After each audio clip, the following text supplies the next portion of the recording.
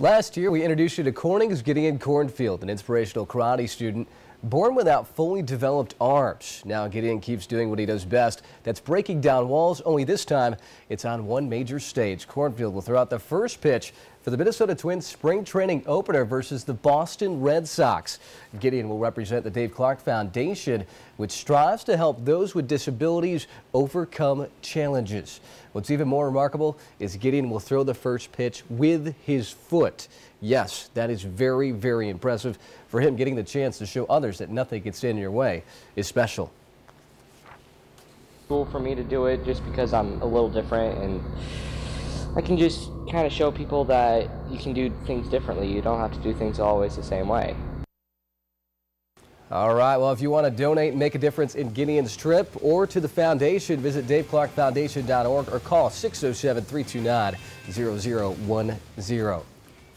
All right, moving on now. Athens' Troy Stuyvesant getting set to head down to Penn State to play some football next year. Without question, he knows he's going to be on a whole new level. Stuyvesant signed to Penn State just last week to kick for the Nittany Lions. So, yeah, it'll be a big test moving up to the next step, but he believes it's his work ethic that's going to get him to where he wants to be.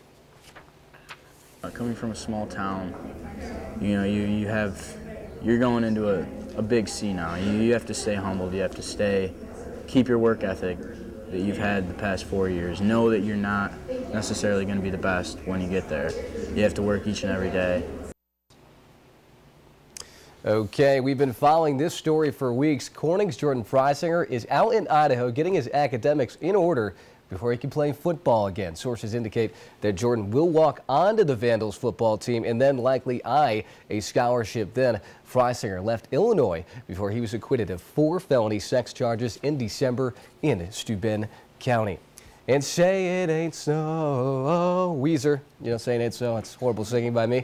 But here you go. The winter weather has canceled games all across the Twin Tiers. Just to update them, here you go. For New York in girls basketball, the Candor versus Cayuga game has been rescheduled to Saturday at TC3 at 5. Also, the Newfield boys are ranked high in the state. They're going to face Moravia also at TC3 at 7 following that one.